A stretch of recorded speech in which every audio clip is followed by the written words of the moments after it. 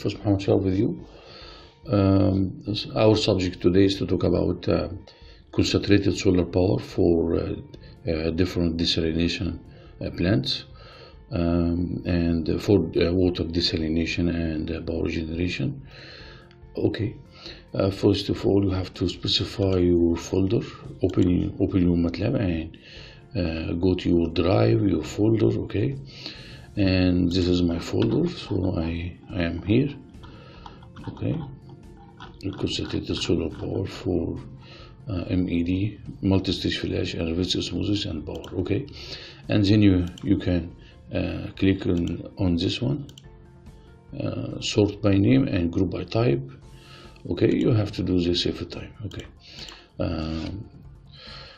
we have two models. Okay, this is for MED, only for MED and reverse osmosis and concentrated solar power, but I do prefer to work on version number 2. Double clicking. Okay, this is our model, this is our cycle. We have solar power, concentrated solar power. It's a solar tower, of course, with two storage elements, molten salt, heat transfer fluid. In our model, we reformed it in order to be able to operate concentrated solar parabolic trough collector and parabolic trough collector and solar tower technology. So you have two options. You can choose between going with parabolic trough solar field and solar tower. Of course, if you are going to deal with parabolic trough solar field, you have to consider the higher or temperature limitations for solar field. I mean, for parabolic trough collector, there is no possibility to go over with molten salt to go over 450 degrees Celsius or 500 degrees Celsius, and for solar tower you can go up to 550 or 600 degrees Celsius. We have two storage elements. We have cold storage and we have hot storage, and we have boiler heat exchanger or evaporator or steam generation. This is responsible for steam generation to the turbine unit. Okay, and we have exhaust stream from the turbine unit is responsible for thermal power via thermal desalination plants. So we have here, you have possibility to choose between multi-effect distillation and multi-stage flash.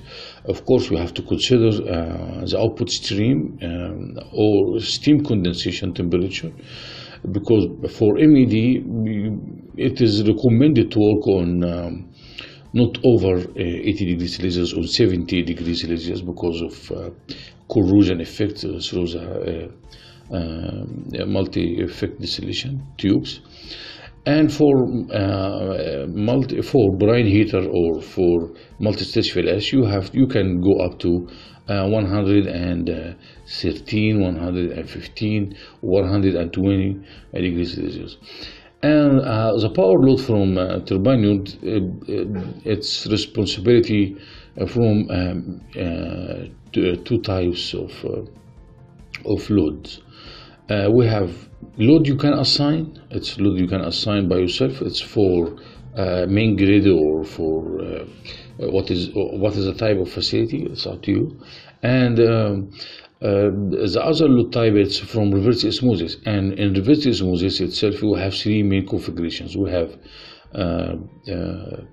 a basic module or basic type, and we have built-to-wheel drive, and we have pressure exchanger. So you can choose three types of reverse osmosis, two types of thermal desalination plants, and two types of concentrated solar power. Is it parabolic trough collector or concentrated solar tower? It's a huge model. You have to concentrate with me, and let's begin for doing our inputs and so on. Let's have a look inside. Let's get ourselves inside. As you can see here, this is the main power plant. Okay, concentrated solar parabolic trough or solar tower. Okay. and we have here two storage element, hot storage and cold storage, and we have boiler heat exchanger, turbine unit, and MED, and we have pumping unit for the steam cycle. And we have two integrated pumps, one for cold storage and one for hot storage. We have two pumps included inside the block model of this type of modeling. So, and we have performance block and cost block if you intended to discover what is your levelized cost and so on. Okay, let's go inside and trying to adjust our menu. Okay, for thermal desalination, you can assign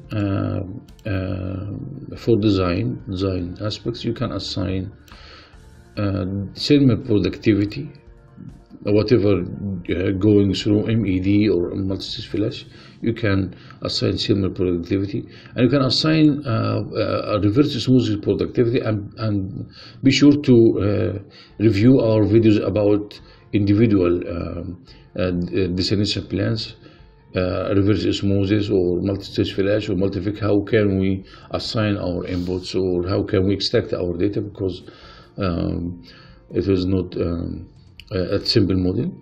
And we have the load, you can assign your load. Okay, and these three parts, I'm sorry, I will emphasize Control Plus, you will emphasize this. Okay, for thermal desalination plants, if is it MED or multi-stage flash, the results of this type of configuration will calculate the steam mass flow rate. Okay, so there is two effects on the steam turbine unit. You have to calculate the productivity, or assigning your productivity from the thermal part will give you the results of steam mass flow rate through the steam cycle. Okay, and if you go through reverse osmosis productivity or power loop productivity, you are going to calculate the power. So if you go inside here, let's go for I have to go here, a turbine unit. If you go here, by the way, you can double clicking on any block of you would like, and you can copy your code. It's easy, you can copy your code. Okay, right click and copy. Okay, and use this code with its caption. Its caption is ready for you, so you will find it easy. Every single step has its caption, so there is no confusion at all. But take care of that. The outlet condition of HT out, it's enthalpy of turbine outlet. Outlet turbine enthalpy parameter should be calculated by the knowing of turbine power and steam Rankine cycle mass flow rates. And steam Rankine cycle mass flow rate should be calculated from thermal desalination part, and the power of the turbine unit should be calculated by reverse osmosis, or the load you can or you will assign. Therefore, you have to put your eye on dryness fraction, because this is your cushion. This is your cushion, dryness fraction, or outlet temperature, because it is not acceptable at all to decrease your because the system will continue calculating, your results. So it is not acceptable to drive out temperature of the steam. Okay, and the top steam, because this temperature is the steam input to the MED or MSF.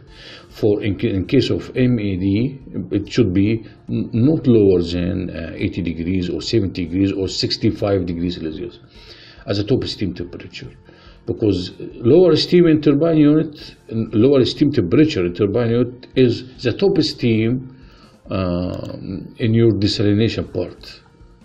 It is, as you can see here, this is input to the desalination part. in case of let's head back again to the turbine unit. Okay, if in case of using multi-stage flash, sure, top steam temperature not less than 115, 113. It's up to your conditions. Therefore, it is not acceptable at all to go down below this temperature. You have to consider this by the meaning of your experience or engineering sensitivity. Okay, and sure, the transfer factor should be 1, below 1, no more than 1. Okay, this is your so therefore you can going to block by block here, as you can see here. You can serve your models going inside your blocks, and you can double click on any block you would like. This bumping, for example, this is your bumping code, and you can copy code and use it in your research work and reports and so on. Okay, let's head back again and double clicking. Okay, so we have 3 parameters to control. We have thermal productivity, reverse osmosis productivity, and power load you have to assign. Okay, and remember that the productivity through the reverse osmosis will generate power load on your turbine unit. That's quite important. And by the way, you have to consider going through the reverse osmosis. Reverse osmosis. We have 3: basic module, pellet wheel turbine, pellet wheel drive turbine, and as a energy recovery devices, and we have pressure exchanger. Suppose I'm going for reverse osmosis. If you assign your productivity, you have to consider your pressure. So you have to study well what is your optimum pressure for your reverse osmosis, because this is your load on turbine unit. By experience, it is not recommended to go up more than 68 bar or 70 or 80 bars. That's enough. And for seawater desalination, and not allowable to go below 40 bars. Okay, of course this is depending on what is your membrane type and what is your experience in that field. Okay, let's head back again. I'm sorry, because it's okay, we have to assign some operating conditions. What is your ambient temperature? Okay, what is your solar radiation? What is your outlet temperature from the solar field? It should be greater than inlet temperature. Okay, this is your outlet temperature. I will fix it at 400, 450, because I will consider the lower technology. It's parabolic trough, and ensure the concentrated solar tower can control and go through this temperature. Turbine inlet temperature, you can consider your dry saturated inlet temperature, and we have to assign superheat temperature if you intended to go up and adjust your dryness fraction. Okay, but be sure that superheat temperature is greater than outlet temperature of the solar field and inlet turbine temperature. Of course, this temperature is coming from solar field. This temperature is coming from solar field too. Okay, but it's more greater than the dry temperature. Okay, dry saturated temperature. And we have condensed steam temperature. What is your condensed steam temperature? Okay, that you have to consider, because this temperature, it's the lower temperature coming from the first effect of, in case of MED, or coming from the brine heater in case of using the multi-stage flash. Okay. Based on this assignment and inputs, I will control minus. Okay. By the way, if you would like to change the limitations, suppose this is from 0.5 meter cube per day up to 20,000 meter cube per day. Suppose I need to increase or decrease this number. By the way, you can just one click on your mother block here, okay, one click here and right click and going through let's go for mask, okay, mask, or control M, okay, and edit mask. So I am here in edit mask, going to parameters and emphasize, and we have here you can control your, suppose this is ambient temperature, so you can, if it's a slider here, as you can see, or slider, you can go here for the slider, and we have here maximum, minimum, and maximum, so you can change the upper and lower limitations to the slider. As you can see here, for productivity, you can change this, you can edit, you can remove, you can, suppose it's 3000, okay, hit apply and hit OK, and if you double click here, you will find it, the limitation has it changed, okay, limitation have it changed. So I have to go here, going again to mask, edit mask, I will repeat it again, okay, and going to thermal desalination plants, I will return it back to 20,000 meter cube per day in order to see what we can do. Okay, another thing that you can set your simulation time into infinity or zero time domain. So suppose I just need one point calculations. There is a entire for loop here. This entire for loop, okay. So the system is solving itself. This is your for loop, okay, okay, for loop block. Don't remove this one, okay. So let's begin for one run for zero time domain and one run for infinity. But before going, you have to assign individuals. Let's begin from solar field. I'm beginning from the solar field. You can choose between concentrated solar tower or parabolic trough collector. So and you can compare runs if you would like. I will show you how to compare your runs. For parabolic trough solar field, I will apply this one. And for hot storage, you can apply just how many hours you are going to operate, storage diameter, and pumping efficiency inside the the storage element, and the same for the cold one, okay. And we need to adjust total pressure losses if you would like by your engineering experience. Going to evaporator, okay, how many hours, okay, because this is your load on using hours. It's responsible for calculating cost or thermoeconomic analysis or something like this. And your effectiveness, what is your evaporator effectiveness? So you can adjust this one, and this will control output temperature going to the pump, okay. And minor losses parameter you can, and some, what is your tubes you are going to use, shield diameter of the evaporator, what is your shield diameter. It's a design, you can design your model. Let's go for pumping unit. What is your operating hours and pumping efficiency? You can control pumping efficiency. And for turbine unit, just to need operating hours. For MED, I'm sorry, let's go for reverse osmosis. Reverse osmosis, you can choose between three: built-to-wheel drive, or pressure exchanger, or basic module. I'll go for basic module. And ambient temperature, what's your ambient temperature?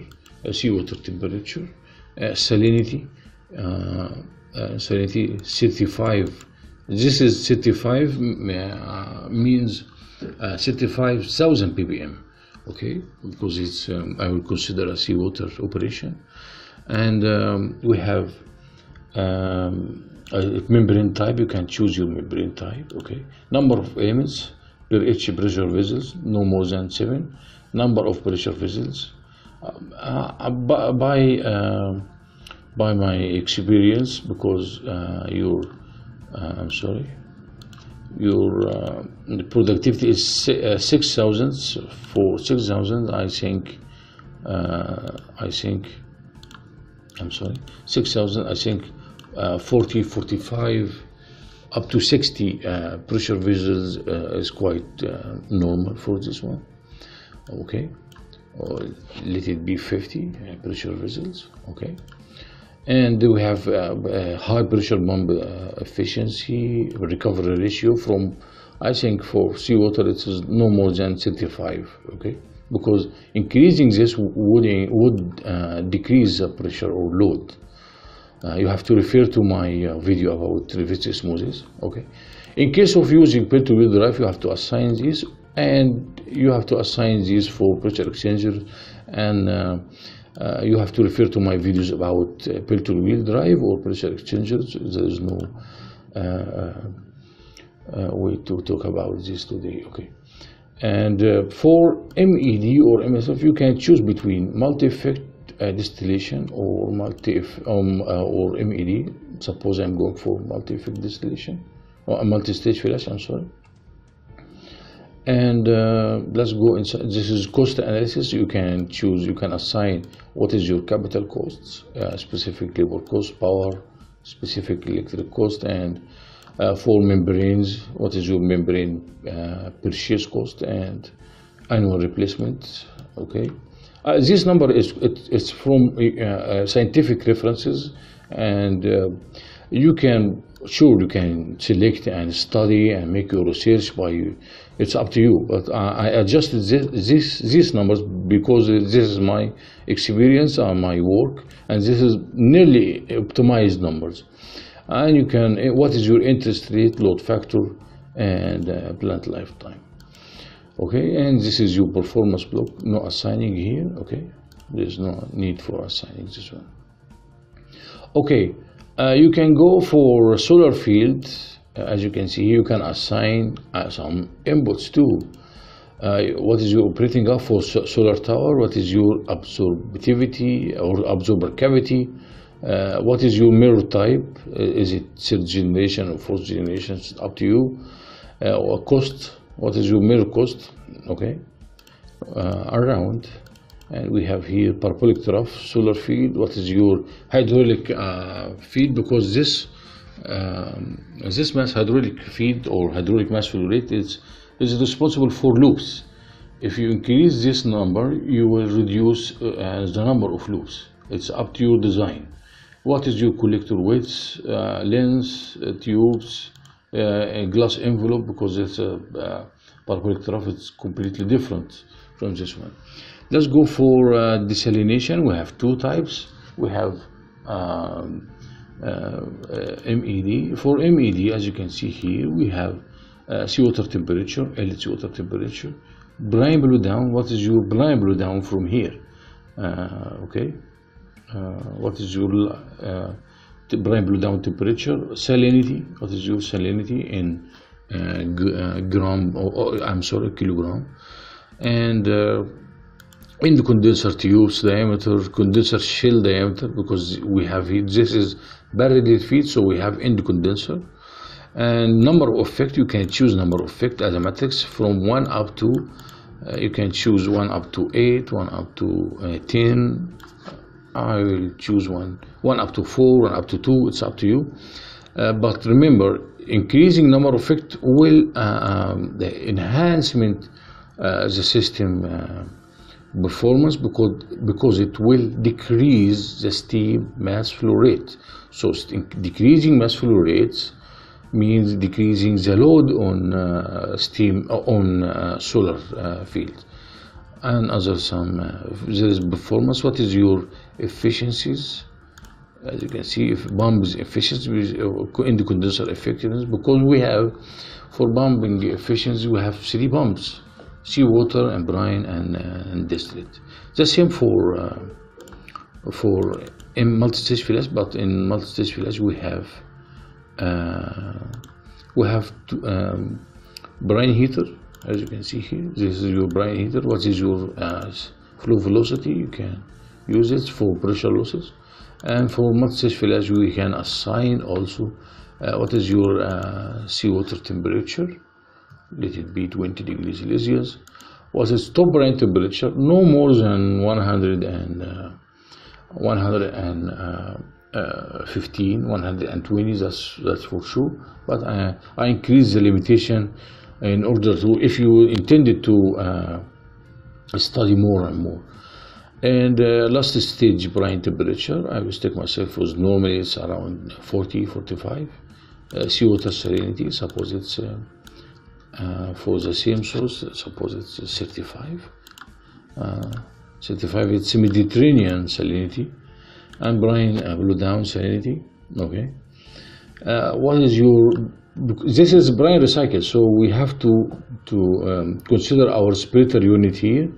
So what is your splitter ratio?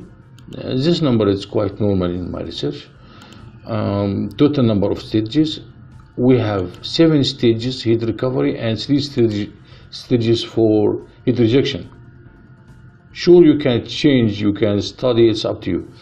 Brine load, vapor velocity, wheel friction, heat recovery tubes diameters, if bumps efficiency, we have 4 bumps.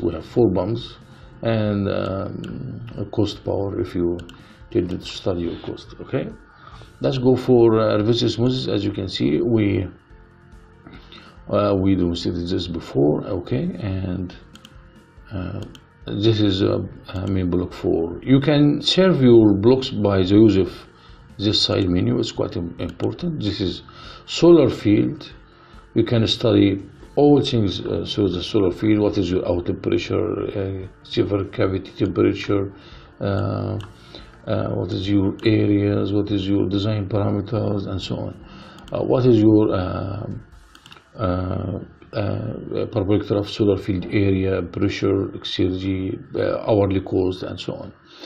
And the same for storage, evaporator unit. Okay, what is your number of tubes, area, load, thermal load, power, and the same for turbine unit. Okay, I will hit run for this video. I will consider it just part 1. Okay, and we can make another video related to this one. Okay, this is part 1. I will just make one run and see based on my specifications what is my results. That should be okay. I'm waiting. Okay, let's go here and see our results. First of all, you have to go to turbine unit. Okay, this is quite normal as a steam input to the brine heater. Okay, and surely you can change this, and you can reduce the power or reduce the thermal productivity from the as I showed you. From here you can reduce the productivity and see the effect on the outlet temperature, or you can change the temperature. All of these parameters can change the outlet temperature conditions from the turbine unit. Dryness fraction, you can surely decrease this. You can surely decrease this by controlling your, but it's nearly 1.04 or 1.05, nearly 1. You can consider these results. This is your total power. This is your total power on the turbine unit, because don't forget that we consider all bumps load, as you can see here.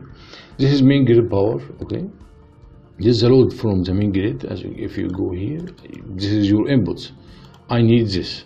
I need 2 megawatt, 2.5 or 2.6 megawatts from the main grid.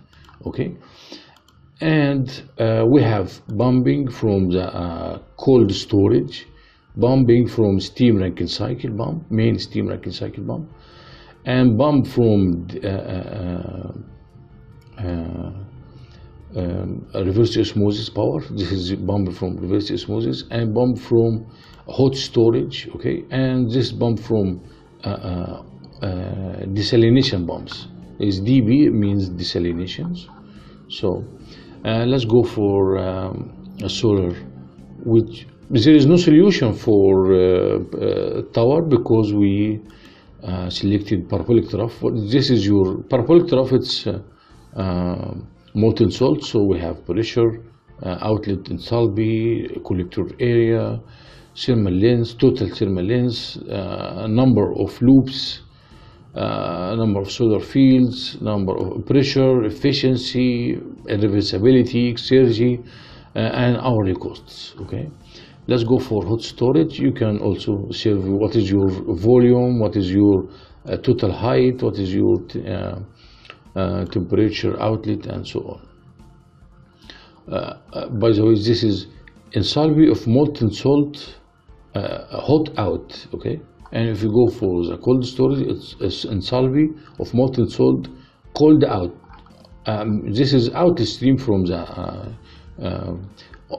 O means out. Okay, for evaporator, you can, what is your thermal load? Okay, what is your enthalpy of the vapor? This is enthalpy outlet from going to the turbine unit. Okay, and this is your turbine unit. And desalination. Okay, let's go for MED. There is no solution for MED because we've chosen multi-stage flash. So if you go inside, this is effect by effect, temperature, brine loss profile, distillate profile, salinity profile, temperature profile.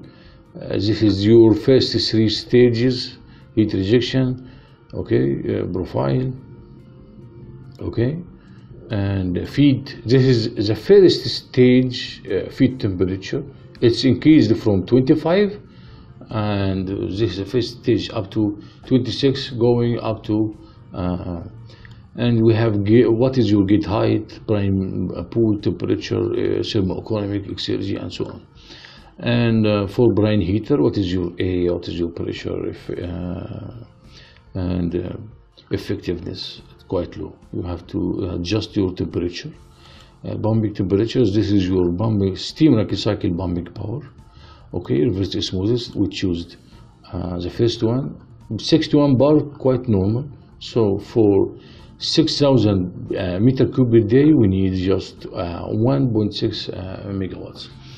And cost calculations, this is your desalination part hourly cost. This is your total hourly cost. This is unit product cost from reverse osmosis, and this is unit product cost from MED or MSF. It's up to your operation. And total water price, what is your total water price? You have to sell.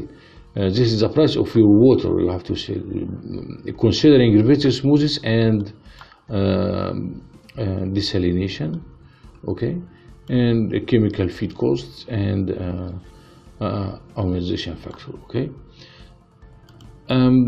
suppose I just want another one run with multi-effect, and double clicking here. Let's go for turbine unit, and you can realize the difference on your output temperature. I'm just checking. Okay, 112 degrees. So you have to decrease this one. You can decrease this one. It's you can decrease this one. Suppose I'm going here. Okay, double clicking. Suppose I am going to increase the power load. Suppose I will increase a little bit, 6,500. Let it be. I'm sorry. I will increase the load power. Okay, or decrease. Suppose it's 2,000 megawatts power I need. I'm just at make a trial in order to decrease this one. No, it increased. I have to. I'm sorry. You have to increase the power load. It's 3,000 or 2,800 kilowatts. Let's go for turbine unit and see our results. It should be decreased a little bit. Yes, it's decreased, and you can decrease more and more. Okay, you can decrease also this by increasing the productivity of reverse osmosis. Suppose it's 6,500, and let's go and inspect our turbine unit, and dryness fraction quite normal here. Yes, quite normal for MED and quite normal for dryness fraction, and the system is working smoothly. And the next video I will show you how to extract your outputs, how to deal with your dynamic modeling, how to deal with your results, and you can, these are your outputs too. I will show you how to deal with this. I'm sorry, you can go here and yes, this is for MED number of effect. I will show you how to extract your outputs, and in the next video, how to draw out your results also. Finally, I would like to thank you very much for your interest in our model. Don't forget to like, share, and subscribe. Thank you very much.